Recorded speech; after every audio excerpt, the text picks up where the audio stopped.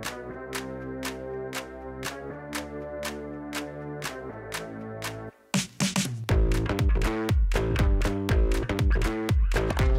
a day in my shoes is first thing first. I wake up in the morning and get myself on time to practice.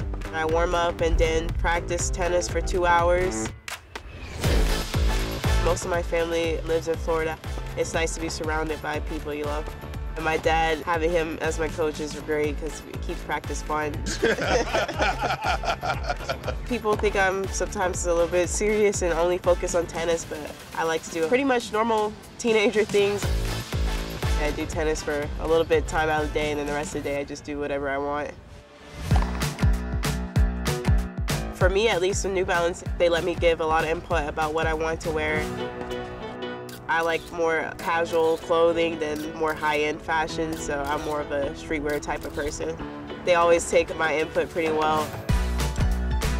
It inspires me to be more creative now and not be afraid to try new things.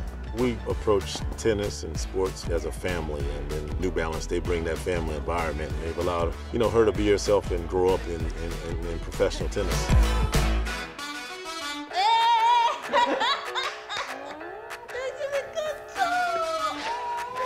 She's starting to tear up. For me, I just try to be the best person I can be, especially because I have younger brothers and I know they look up to me. The more she's successful, the bigger the voice is, and the more she allows people to be able to speak about the things that are important to them and that are good for the world. Hello, everyone.